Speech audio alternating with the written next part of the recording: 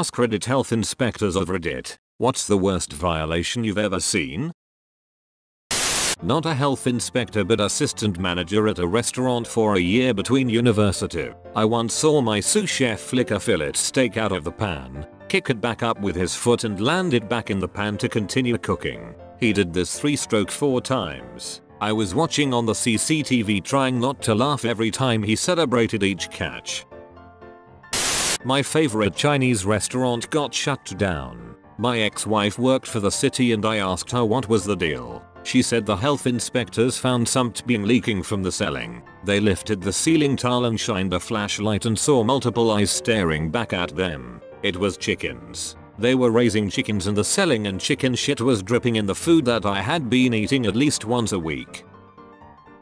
My dad did pest control. I went to hang out with him one night and he took me to a Chinese food restaurant. When we were done eating, he was lingering over his tea and I was like, "Hey dad, looks like they're closing up soon. I think we're keeping the folks from getting done." He's cool and calm. "It'll be fine." So we sit, he pays the bill, and we wait. Finally, they are shutting off lights out front and I am losing my mind. I'm horrified, embarrassed, and I'm thinking these poor people. Finally, dad stands up and says, "Be right back." He comes back in with his gear. He proceeds to treat the place for their rat problem and the roaches. He gets me to help him carry and move stuff so he can do his job and doesn't see any problem with this. TLDR. Pest control dad treats a restaurant for nasties right after we eat there. Finally, something I can comment on. My uncle is a health inspector in rural Australia. He got several complaints about a fish and chips shop in a small town in Victoria, with reports of it being a bit grotty and people getting chunks of hair in their hot chips. So he rocks up one day unannounced on a blazing hot day in the middle of summer, and the owner grates him and shows him around wearing a white singlet top with sweat patches under the arms, short shorts and no shoes. This guy's body was covered in hair, not just on his arms and chest, but his back and neck were like a werewolf. Clearly, this must be the source of the hair in the chips. My uncle decides to make a tactful comment about having wear appropriate clothes when working, so as to protect against hot oil burns.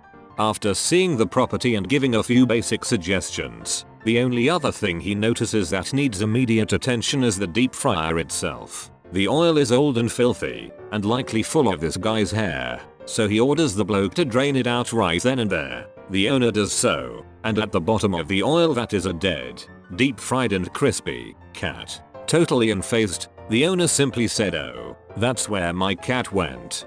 Turns out a few months previously the shop was having a rodent problem, so the owner bought in a cat to catch them. He thought the cat escaped overnight and ran away. Nope, looks like little Fluffy drowned in the deep frying oil, and Mr. Chippy has been frying him up over and over and over again ever since. The clumps of hair locals were complaining about weren't from the half-man half-wolf owner, but the fur and flesh of a dead cat.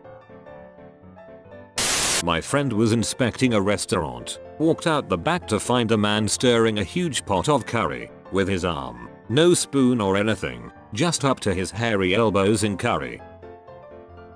My stepmother is the lead health inspector for a decent-sized suburban town. While I have never asked what the worst thing she has witnessed as part of her job was, I do know of one instance that was pretty gross. A truck full of lobsters was traveling down the highway and crashed. The police came, and eventually they towed the truck. As a board of health inspector, my stepmother was consulted to see if any of the lobsters were viable and she told them no. The load is a total loss since there were literally lobsters scattered across the highway covered in dirt, sand, etc. Fast forward 24 hours and one of the restaurants in town ran a special, twin lobsters for $19.99. Apparently the owner of the trucking towing company knew the restaurant owner pretty well, so they made a deal whereby the restaurant would pay a very discounted price for the road lobsters. The restaurant would turn around and illegally serve the lobsters to unsuspecting customers or sell them out of a truck behind the restaurant. I'm not sure what the repercussions were, but I think they were shut down for like a week. They closed shortly thereafter and now there's a new restaurant there. The towing company lost their contract to tow vehicles, semi-trucks with the town and state. Not a health inspector, but worked in a restaurant where the managers were good friends with one. The coffee ice cream shop next door was shut down out of nowhere and we were all shocked because they were pretty busy. Health inspector came in one day and manager asked why it was shut down. Health inspector proceeded to tell my manager that he walked in unannounced early one morning before the shop opened, only to find the owner jerking off behind the counter by the ice cream. When I went to culinary school, one of professors made the statement, if you want to know how clean a restaurant's kitchen is, go to bathroom first before you are seated. If the bathroom is dirty, there is a good chance the kitchen is in the same condition. Not a health inspector, but someone in my city repainted their floor with non-slip paint and literally painted over a dead rat, sealing it in there. And to top it off, it was in the middle of the kitchen, not under a bench or anything similar. The dumpster needed to be moved 6 inches from the back exit of the bar, otherwise everything I inspected was up to standard. Bartender seemed sweaty all the time, bathroom stalls could have used a little touch up, didn't get to spend much time in the basement. I became quite dizzy, for some reason. They were given a passing grade. My dad was is now retired, of everything I ever heard to jump out. He noted the trays at a Chinese restaurant weren't clean or warm. When he asked the employees, they acknowledged the heating element had failed, but that there was still chemical backup. Somehow, though, it wasn't hitting the dishes. Then he saw a cockroach crawl out of the washer, attempting to understand how the dishes were not getting rinsed. He found that it was backed up with cockroaches. They were cleaning the trays. They closed for remodeling for 3 days. But it was really cleaning up in order to pass inspection before they were allowed to open again. At a similar restaurant, he asked about a pail on the floor filled with a green substance. Soup of the day, they told him. Dad asked what it was, and was told it was scraps. The bucket was never emptied. It turned out, the scraps going in roughly equaled the soup going out, which meant that there was stuff in there that had been there for weeks at room temp, on the floor. Dad had them dump it as he looked on. A bonus story was when he caught a guy smoking in a kitchen and exposed the cigarette behind his back with a handshake. Mentioned this one somewhere before on Reddit. Used to have a job working as an inspector for storage tanks at places like dairies and factories. Went to a cheesecake factory once to test a milk storage tank. It had just been cleaned and was being prepped to be filled with a tanker full of milk. I noticed the floor of the tank was covered in bleach. It turned out, the floor manager couldn't be asked to spend the time sucking out the rest of the cleaning fluid used in the cleaning process and, as standard, just filled the tank with milk on top of a dozen gallons of bleach. His theory was that there was enough milk to dilute the bleach to acceptable consumption levels. I wrote a report and he was promptly fired. Not a health inspector, but a Chinese buffet near me was closed down because it got a 0/5 in its inspection. I got food poisoning from there once. The staff just got up and left, locked the door, never went back. All the food was still out and everything.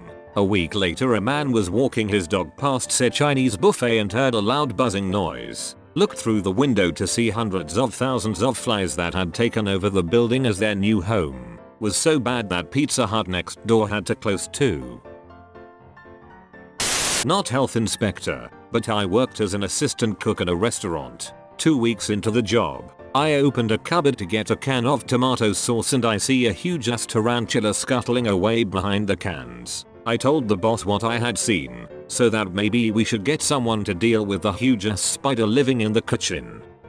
Boss turns to me and say, I see you've met Eduardo. Just don't put your hand too close to him and you'll be good. Later another cook proceeded to explain to me the spider been living there for 2 years and they allowed it because he kept rodents and roaches away. This is a true story. So know this, Reddit. Every time that you think about swatting a spider, remember that there is a possibility that a friendly spider is guarding your favorite restaurant's food against nasty critters.